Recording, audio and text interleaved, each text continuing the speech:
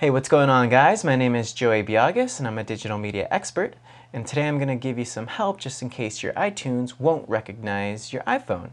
Okay, so first what I'm going to suggest is double checking and making sure that your USB cable is securely plugged in. And just give it a double check on both ends, on the phone end and on your computer's USB slot. Alright, so once that is plugged in, another thing to check is, well, let's go ahead and hop into iTunes here.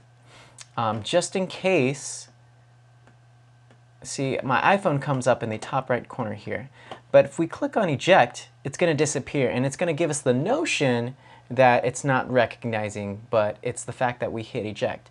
So some of you may know already that eject means it will disappear from my computer, but that doesn't necessarily mean that it's not recognizing it. All you have to do is just plug it back in one more time, okay?